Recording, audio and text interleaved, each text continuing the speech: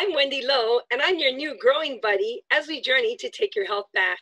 We are coming to you live from my home office in Makiki and from downtown Honolulu, from the studios of ThinkTech Hawaii.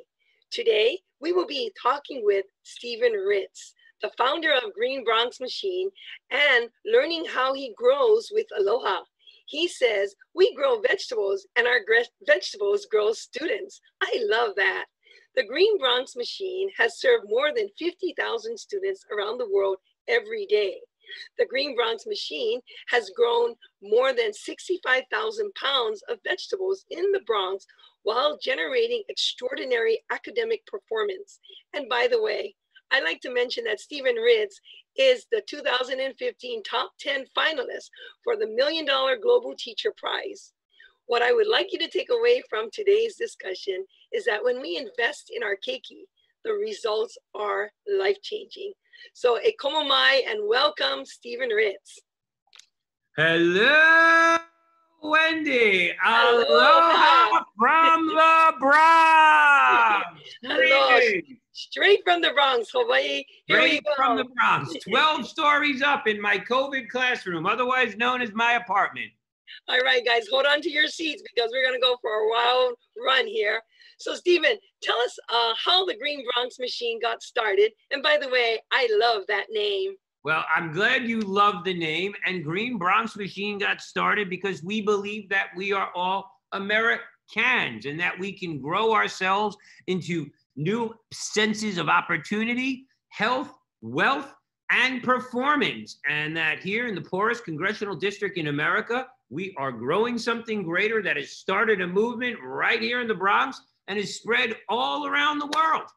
Wow, and so that sign that on that slide there, that's your logo, I guess, your Green Bronx Machine logo. And yeah, we have a Green Bronx Machine logo. It's right here on my t-shirt. I hope you can see it. See it. I usually wear a bow tie, but it's close to 100 degrees here today, so I'm not wearing a tie. Forgive me.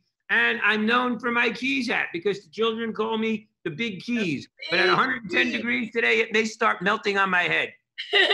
Just the way I like it.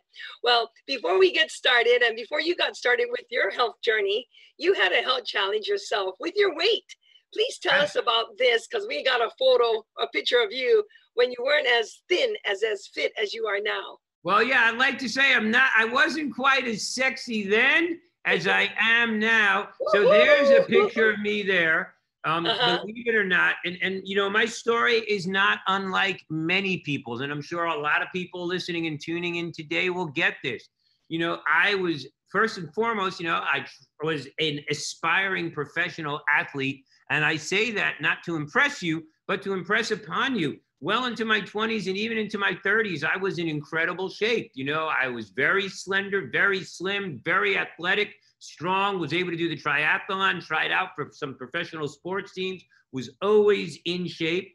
And older age started catching up with me. Along with older age, some bad habits started taking in. I started eating more junk food, more soda, the foods that were readily available in my community, which were not healthy. And you showed the picture, but I have the shirt. And to understand that, you know, I went from 180 pounds to 320 pounds. And this is literally the shirt that I used to wear that I outgrew. So this gives you an idea how big I was. And that, believe it or not, was all on my belly. It was affecting my heart. I became a diabetic. I had a cirrhotic liver. I was on tons of medication. I was constantly sick. And I was just sick and tired of being sick. And, you know, my days started with big glasses of soda and big cups of coffee and lots of bread. And sadly, I had a heart attack in school in front of my daughter. And I just decided right then and there, it was time to change. And of course, I got very inspired by Mrs. Obama and the Obama White House, listening to Mrs. Obama talk about how the way we treat our children is indicative of the way we treat ourselves. And I just decided I couldn't talk about it. I had to be about it. And I started this, literally, I lost 100 pounds in 7 months. Wow. And the rest is history. I haven't looked back since. Your diet was just made for a perfect diabetic world. And so I'm glad that you changed it because we fight very hard here in Hawaii as a board member to reduce those numbers. And yay, we reduced one with you, Stephen. So that's great news. Right. Well, you know, the easiest thing is that it just requires one simple change. And Yes. small changes add up to big changes. Yes. So I'm going to give all my friends in Hawaii some advice. You don't have to be great to start, but you have to start in order to be great. And Wow. the journey up the mountain starts with one single step.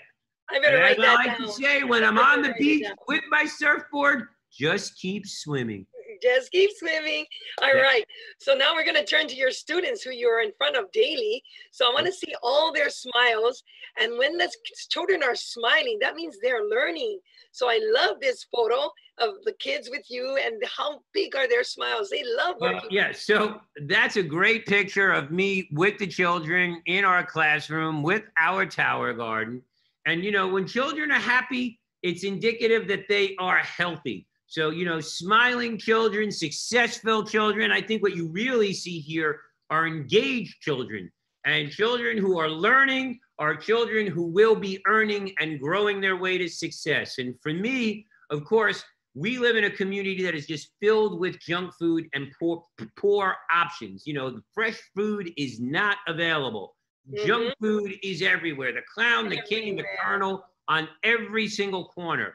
And I started noticing that the children who were not performing well in school were children who were not eating well. And it just it just dawned on me that children will never be well read if they're not well fed. So getting them access to healthy nutrition in school where they need it most, while learning how to grow their own food in the community where there was none, was one of the greatest things I can do. And the rest has just been history. You know that. You've been part of the story, Wendy. Wow, yeah, and I know that you have curriculum, you have a whole course around the tower gardens because you can use the tower gardens in your classroom very easily. So I understand that you've developed a curriculum around the tower garden. So I want you to share with us a little bit about it and tell us who can use this curriculum and how can they get signed up for it.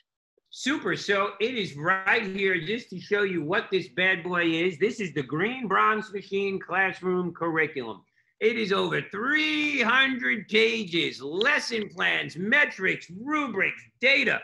There are 600 active links, but long made short, it is the art and science of growing vegetables using a tower garden aligned to Common Core, Next Generation Science Standards, P21, International Baccalaureate, and the United Nations Sustainable Development Goals. And presently, we are in more than 500 schools across the United States. Wow. Hundreds of schools in Canada and 5 nations globally, and we are expanding around the world daily. And this is literally an all-you-can-eat buffet of work, of school. So it is not an add-on. It is a built-in designed for teachers to teach children reading, writing, math, social studies, art, literacy, project-based learning, using, of course, one of my favorite teaching tools of all time, the amazing edible tower garden. Wow, that is amazing. Stephen, just can you rattle off your website so people can just Sure. run So through it you now? can purchase, and the best thing about the Green Bronx Machine classroom curriculum is that it comes with an unlimited lifetime site license. Yes. No annual fees, no tiered subscriptions. We do the data. It is available at the Green Bronx Machine website. That is www.greenbronxmachine.org, and simply go on the curriculum page. But visit the website, take a look. It has professional development, enhancement videos, you name it, we've got it. And of course, when you get the product, you get me. And I'm available. So that's one of the best parts, but I love being involved. And I'm proud to say that to date, we've had 100% teacher satisfaction. 94% of the students use it, want to repeat the program. And we were named the top 10 program in the United States and top 100 in the world for the work that we are doing. Wow. You know, I work personally with a friend named Dora, and Dora is with the Kamehameha schools, and they love the idea. And so they have to just get on board and get on it. The problem is they have so many schools in the system throughout the islands. And I know that when you purchase a program or the curriculum, it goes to the one school site, but they should probably work on their main campus first, but they probably have I want to say like at least 10 to 15 campuses throughout the islands. So they'll have to make that decision. But that's this is a curriculum. Let me share with you, Wendy. This is a curriculum that is data-driven and 100% tested. We beta tested this with 30,000 students and realized we're finding that we are moving the most difficult to teach and hard to reach children into spheres of success that they've never imagined. So what are we seeing? We're seeing teachers teach longer. We're seeing teachers get tenured faster. We're seeing children that are not getting left back, that are being promoted, that are not suffering from the summer slide. So in many ways, this curriculum pays for itself. Best of all, it is fully covered by a lot of grant programs. So when you apply for grants, people love supporting the Green Bronx Machine classroom curriculum and paying for it with grant funding. Wow. You know, Stephen, your excitement is contagious, and Hawaii hears about your results in your classrooms. So you get a call one day, and this was years ago, from one of Hawaii's premier schools, the Kamehameha schools, to be a keynote speaker at their technology fair here in Hawaii. And I know they sent for you. So I understand that it was a full house. There were over 400 teachers and staff, standing room only. And I met you at that fair, and we went, and I brought my tower guard, and you were on stage. And please share a little bit about that moment with us while you were sharing your heart with Hawaii. Well, first and foremost, thank you, the amazing state of Hawaii and the Kamehameha School District, for your amazing hospitality. But what the most important thing to realize was that I sat in a room of 450 teachers who gave me this resounding standing ovation. Because they are ready. Hawaii is ready. And they're like so many states. The people in Hawaii understand the challenges facing children around obesity, diabetes, lack of engagement, you know, farm to table movements, growing your own food, having access to healthy, fresh food. So I was so grateful for the reception I've got. We've gone on to do amazing things. I hope to return to Hawaii soon so I could also work on my surfing game. But yeah, that was made 4 years ago. It's hard to believe, 4 quick years. But you know, I can't wait to get back. I know you've made Herculean growth and created tremendous opportunities with students, communities, NGO, faith-based organizations who understand that with this technology, we no longer need to be dependent on boats. We can grow our own food, and we can do it with 90% less water, 90% less space, and engage children in meaningful academic experiences and workforce development programs. Because to me, I don't want to talk about education if you're not talking about opportunity. So this really creates spheres of success around entrepreneurship, health, wellness, add value products, and most importantly, sustainability, which on that island is and on all of the islands and around the world is absolutely critical. Yes, so critical. And that's why when I first brought the Tower Garden to Hawaii, I knew that this was exactly what we needed. Yes, we have land, we have ag land, but we're not using all of our ag land. But you know what? We have a lot of urban land, and it's underused. And so why not do exactly what you've done in the Bronx of New York and create farms within the city limits? And I thought that was brilliant. Wendy, this is my farm, 12 stories up in the middle of the Bronx. I'm 12 stories up in an apartment building with copious amounts of food, and I'm doing it with 90% less water, 90% less space, no pesticides, no chemicals, no infestation. And the food that I grow there, I eat it here. It is as fresh and nutritious as anything in the world. And that's how I retain my boyish good looks and charming personality and endless energy. Amen. And I know that you're going backwards in time with your face and your skin and your look and your attitude. And that's priceless because, you know, people are always afraid to talk about their age. But, you know, age is a number, and no matter what we do, it's going to happen.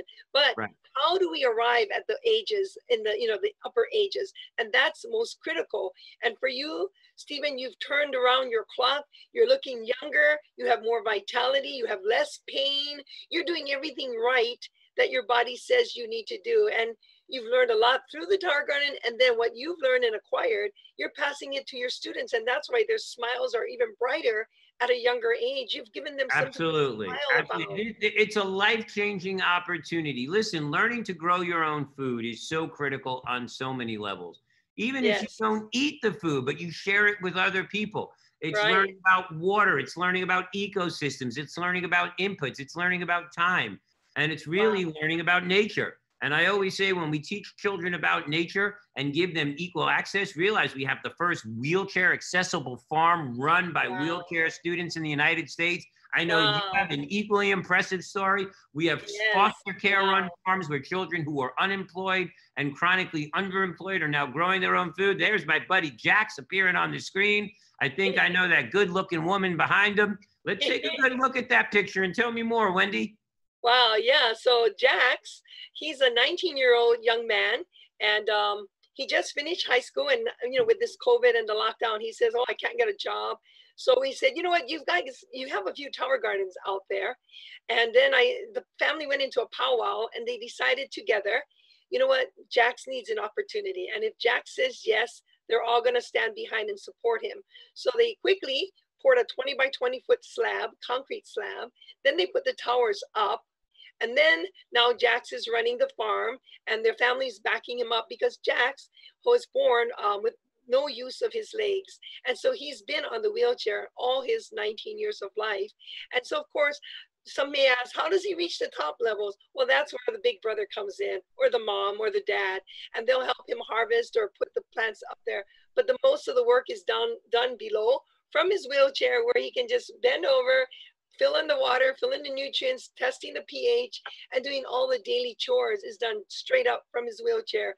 It's just during harvest time that he needs the help and assistance of his family members. And of course, there's just the benefit of horticultural therapy. Listen, when I'm around these plants here, and I live in the urban jungle, there is a sense of peace, fulfillment, mindfulness, and calm, serenity. Yes. A feng shui moment that I have here that is absolutely helping me in untold ways with stress reduction, relaxation, mindfulness, tranquility, and everything that connects me back to my inner soul. So there are so many benefits. Plus, you get to eat it.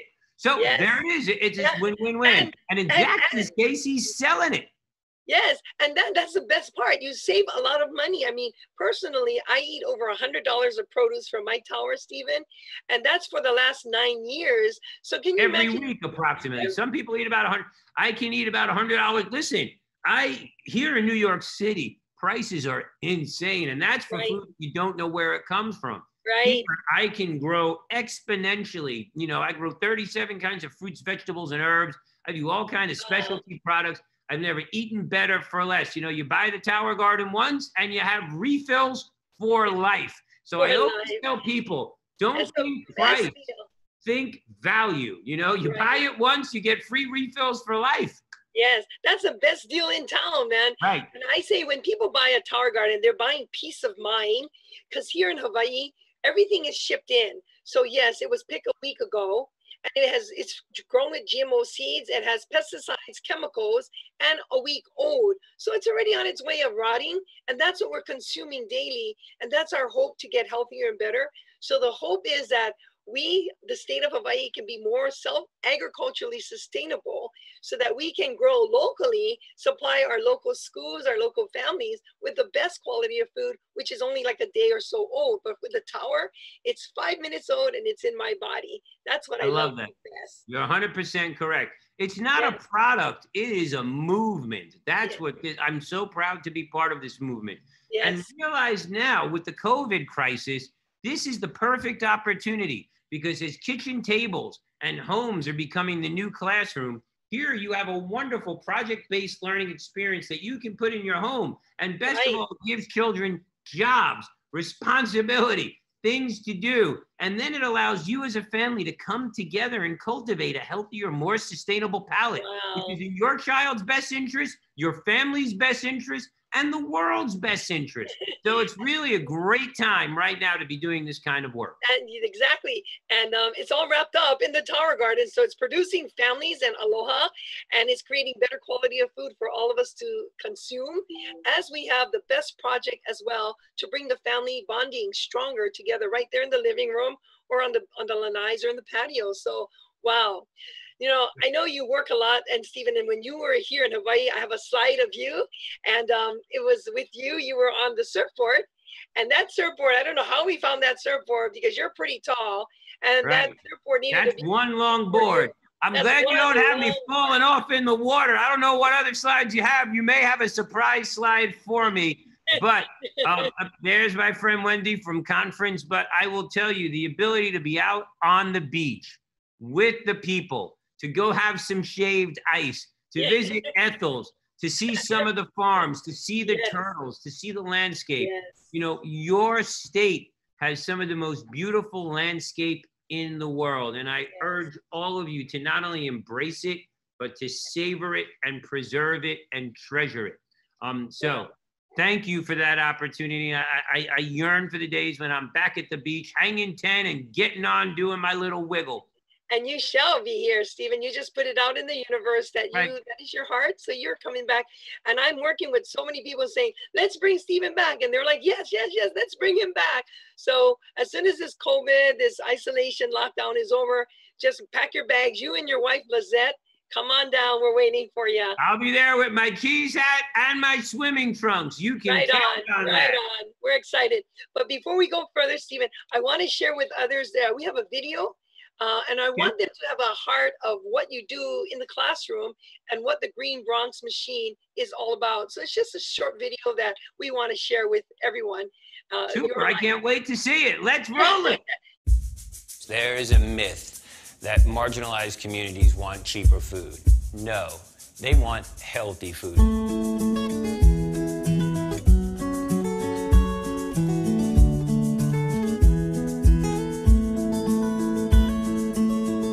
Kids are getting fatter.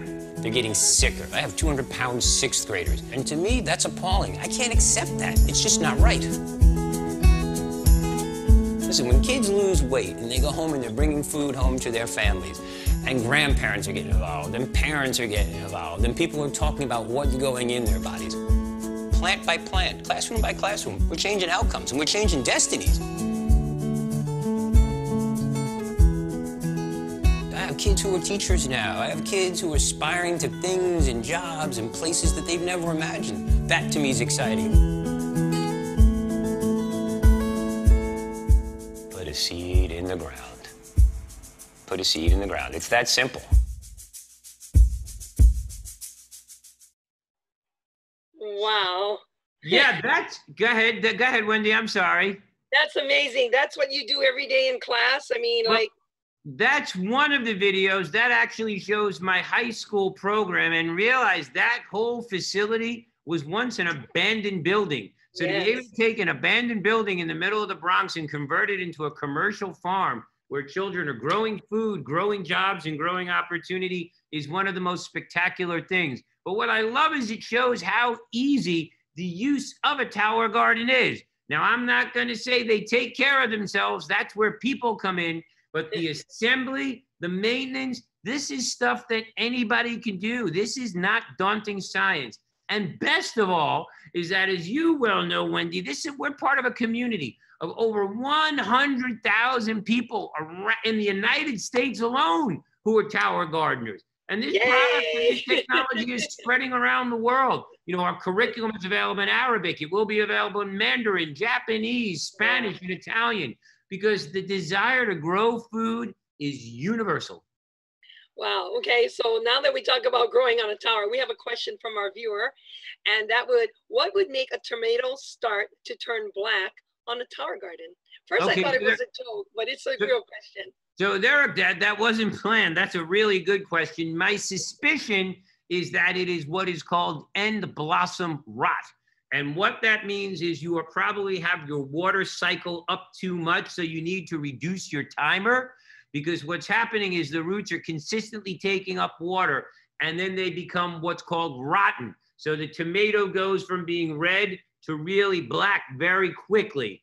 Sometimes it can be pH, but the beauty is, if I don't know, there are more than 100,000 people on the Tower Garden Facebook page. So if you post a question, you will get the answer you need. But my suspicion is, without seeing it and realize I'm thousands of miles away, what it is a simple timer issue, and that you are overwatering your tomatoes.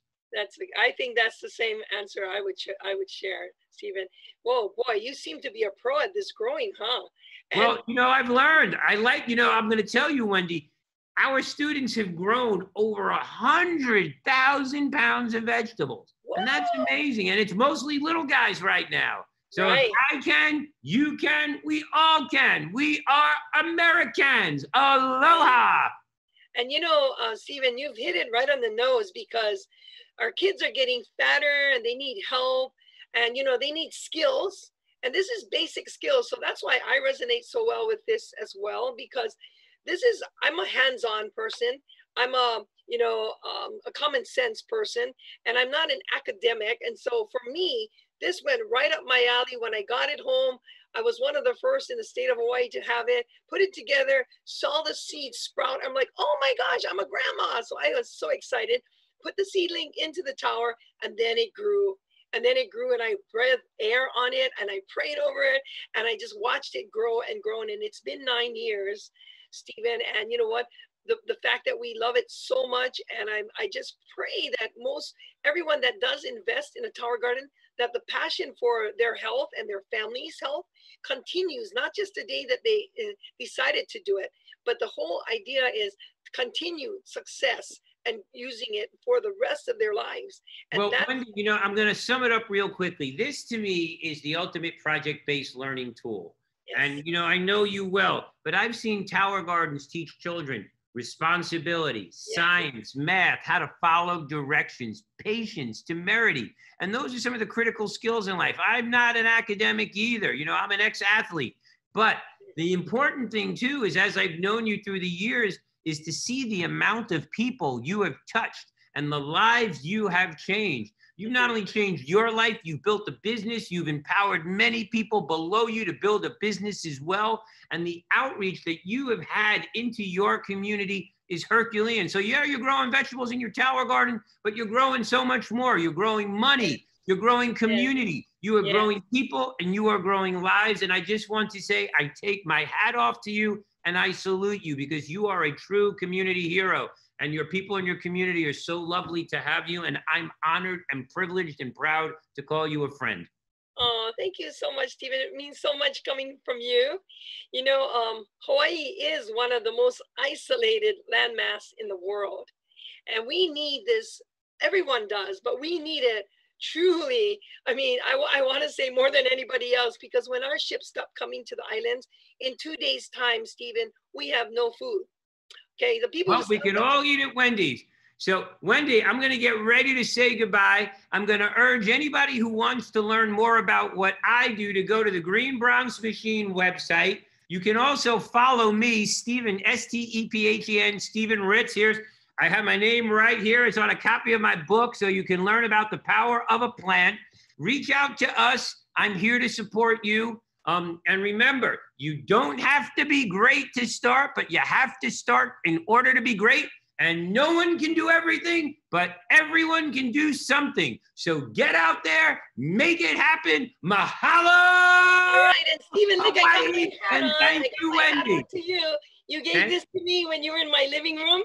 I got one of the first, Green Bronx Machine. Yep, you got one of the first hats ever. Yes, I did. I'm so excited, and I don't let anybody touch it. This is my special hat.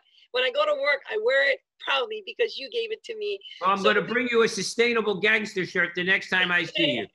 All right. So Hawaii wants to say mahalo to you, Stephen, for staying up with us and just sharing your heart, your energy with the people that you can impact. And there's so many classrooms that are yet to be entered with you with this video so that they can understand the power of plants. And right. So that's exactly what it is. The power of a plant. So thank you. God bless you. I'll speak to you soon. And make epic happen. Mahalo. All right. Aloha. Si se puede. Si se puede. Yes, we can.